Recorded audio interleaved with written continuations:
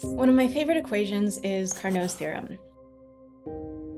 Now, Sadi Carnot was a French engineer during the Industrial Revolution, revolutionizing society with the heat engine.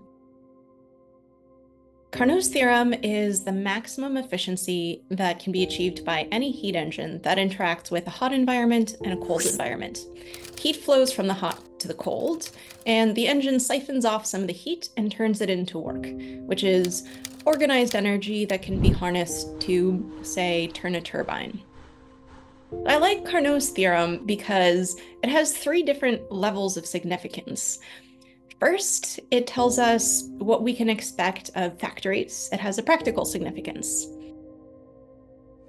Second, Carnot's theorem is a fundamental limitation on what machines can achieve, so it's an abstract ideal.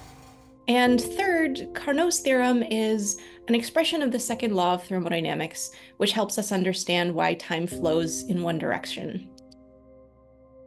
So Carnot's theorem is very rich. That's why I love it, and it's actually celebrating its 200th anniversary this year. So happy 200th anniversary, Carnot's theorem.